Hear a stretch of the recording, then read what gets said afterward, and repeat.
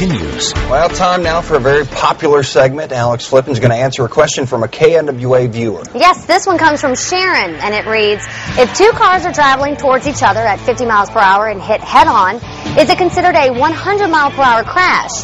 Well, here's Alex with the answer in tonight's That's a Great Flippin' Question.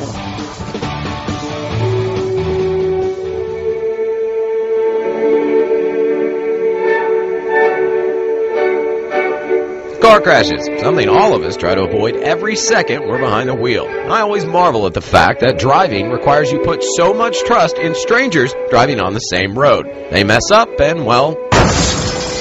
But what about the driver who breaks that trust and comes barreling into your lane? Scary thought, but it happens. And that brings us to tonight's GFQ. Two, let's say, identical cars traveling at 50 miles an hour collide head-on. Is it a 50-mile-an-hour impact, or is it 100 miles an hour worth of impact? Unfortunately, that's a physics question, and physics, not my strong suit. Lucky for us, there's a university filled with physics professors right in our own backyard. And here's what all those professors tell me. Now, the answer does depend on the weight of the vehicle, but assuming that they both weigh the exact same, it's pretty simple to figure out the force of the impact. You simply add the speeds of the two cars together.